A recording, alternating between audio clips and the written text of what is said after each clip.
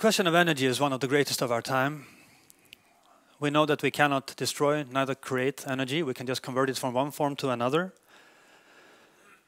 With respect to the developing countries regarding Brazil, Russia, India, China, the need for energy is everly increasing. And here on the screen you see the world's most efficient solar cell.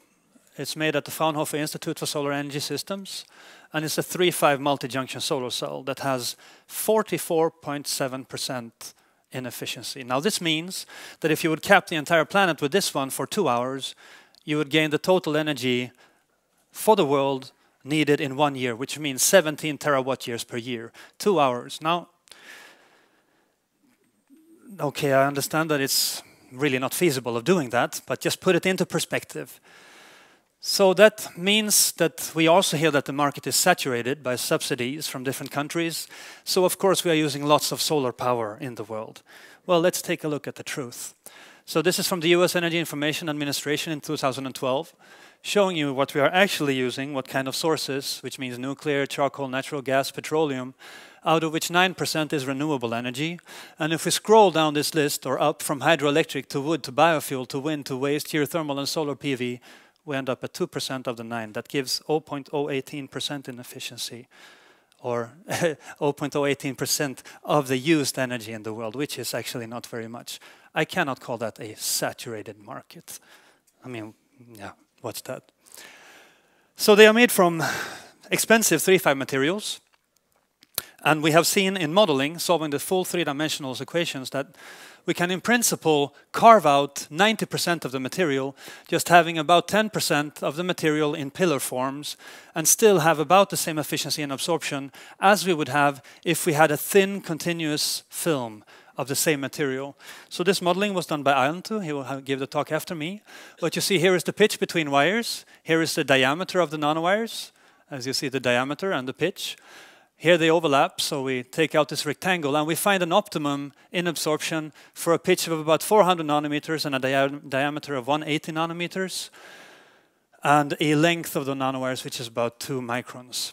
Now this was a goal, and then we want to copy the multi-junction concept to make nanowire tandem solar cells. We have now these antenna-like nanowires sticking up of the surface that will have the same absorption as the thin film, except that we remove most of the film and we combine the low bandgap segment with the high bandgap segment. We copy multi-junction technology, separate them by an Esaki diode. We need P-type doping, N-type doping, high doping for the Esaki diode, where the nanowires are quite beneficial also in the sense that we have elastic strain relaxation via the surface, so we can contact materials which are normally incompatible, giving us a more easy way to optimally match the solar spectrum for absorption in the blue and in the red.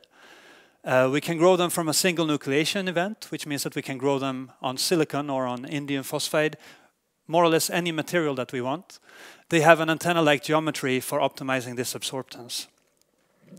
Now, the principle of the p-in junction is such that here we have p-type material, here we have n-type material. If we shine the light on it, we generate an electron-hole pair, which will be separated by the built-in bias over the p-n junction, and it will give you a negative current, and I.U gives power. So this is the generated power from this diode in the dark IV under the illumination, where the power max gives VOC times I short circuit current times the filling factor, which means how much we can fill out this square with a square. The efficiency is given by the VOC times the short circuit currents times the filling factor divided by, of course, the power in. Now, we need to look at impurity doping in nanowires, which might sound trivial, but is not. We are growing these nanowires at a low temperature as compared to normal thin film growth, where we know how the dopants behave. The growth dynamics of the nanowires are complex, where one nanowire can steal material from another, but also synergetically provide material to another by incomplete pyrolysis and actually diffusion through the gas phase. The crystal structure in the nanowires is not the same that we have in thin films.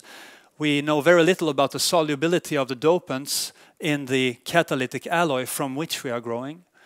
We know very little also about the segregation coefficient, which means how much dopants incorporate into the wire as we are growing it.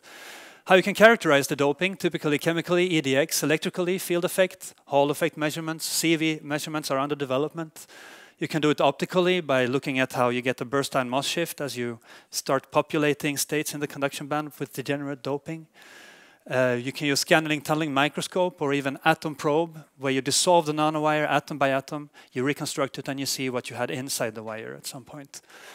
Of course, with this plot here, or the schematics, I just want to show that the nanowires are growing in the axial direction, but we may have competitive radial growth, as well as substrate growth, as well as desorption of the dopants, and the dopants coming into the wire, all a thermodynamical state which we need to look at.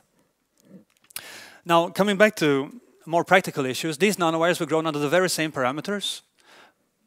The only thing we have done is that we have added p-type doping in the form of dimethyl zinc under these molar fractions. And what you see is that the wires, they look very different. They get longer and longer, and they get less tapered. So the tapered is this cone-like features. From the gate voltage action, it tells us that it's p-type or n-type, dependent on the dopant. But we see that the dimethyl zinc enhances the nanowire growth rate and suppresses the radial growth. Now, this is a problem because if we affect the growth rate and the growth dynamics using this dopant, it means that we have a very hard time controlling the very sensitive transition, for instance, between the low bandgap segment to the high bandgap segment. We also see that for high dopant flows, we get nucleation problems. So we try to avoid such, and we made an evaluation using sulfide for n-type doping, dimethyl zinc for p-type, tetraethyl tin for n-type, and diethyl zinc for p-type. And what you can see is that we have two nice dopants that do not do very much to the growth dynamics and still give us the n and the p-type doping that we want. It's diethyl zinc and it's tetraethyl tin. So now we know how to dope the wires.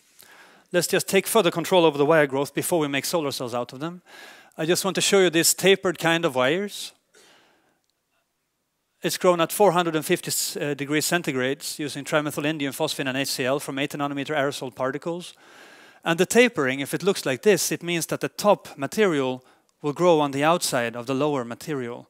And that simply means, in short terms, short circuiting. Now, that's not something we can accept in an axial kind of structure, which means that we need to remove it. And how can we remove it? Well, we can play with growth parameters, etc.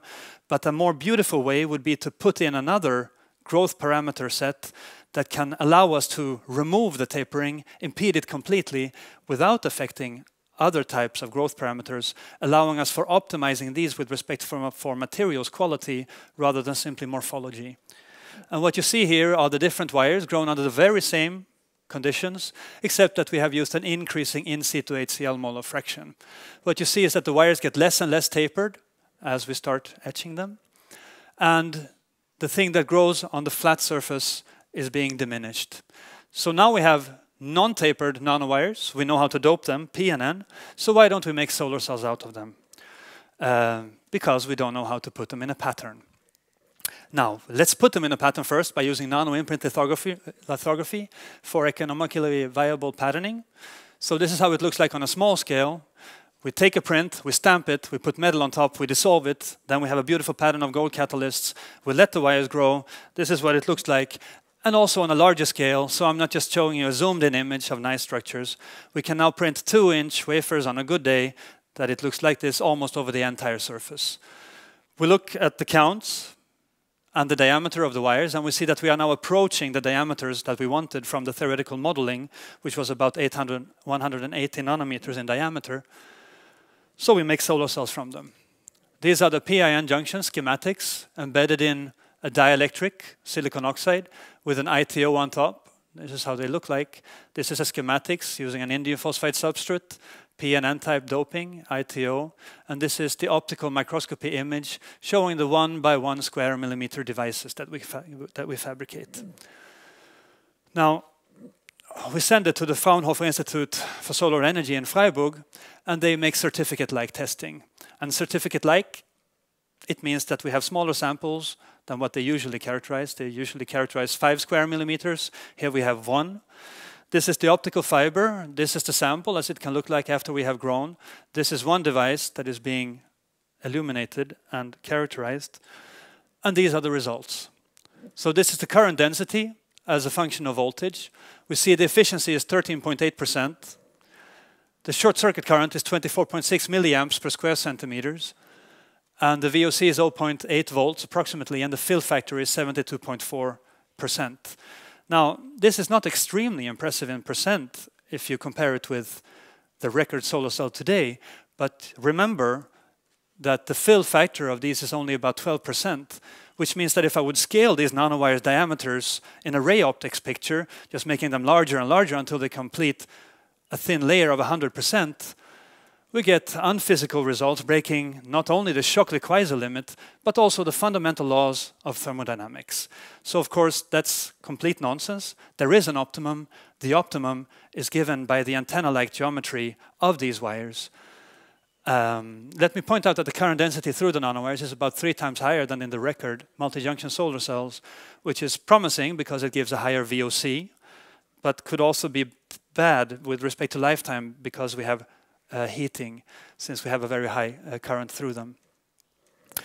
Now, if I look finally at the short circuit current, it's 24.6 milliamps per square centimeters, and the record film in indium phosphide made today for solar energy is on 27 milliamps per square centimeter, which means that we are in the same range, showing again the antenna-like feature of these nanowires.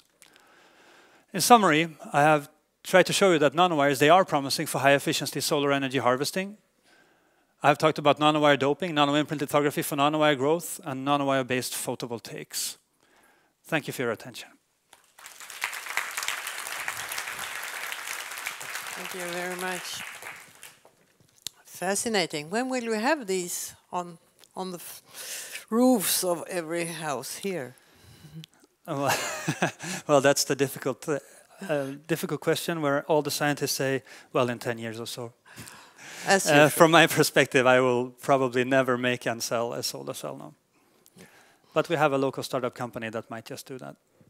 Why are the wires more advantageous than having just a bulk silicon device? Than what? Than having this multi-layer devices. What is the advantage? Your efficiency is smaller, so what is the real advantage of the say currently device? It's still smaller, and we are aiming for making, if we can just make the same, we would be very happy. And the benefit would be with respect to sustainability, as we use, say, 10% of the surface instead of 100%, that would still give the same efficiency. And if we scale the surface then to volume, depending on the thickness of the film you need for complete absorption, you actually go to below 5% of the material that has to be used. And still we would have the same efficiency as you would have in the multi-junction technology. Now, this is on a long-term view, and I cannot give you that today. But we hope if we can use the wire geometry properly, then in principle, there is no fundamental limit that says that we should not be able to come to the same type of efficiencies. So from the point of view of, let's say, looking at the area that you probably need, would you say, okay, finally we are going to reduce the area needed on the roof? No, not really. I mean, the area would be the same. Solar hits a large area, right? So you would need to either use a lens to collect the sunlight down in concentrator technology, which could be done, or you could have a large silicon flat plate PV enhanced by wires sticking up. And I think over a square meter or so, if you calculate the grams in nanowire material you need to actually cover it by 10%, it will be like 1 gram or so. So it's quite a small amount of material, nothing compared to the indium you use in your LCD screen in the ITO layer. Okay, thank you. Okay, thank you very much. We look forward to the roofs. Thank you.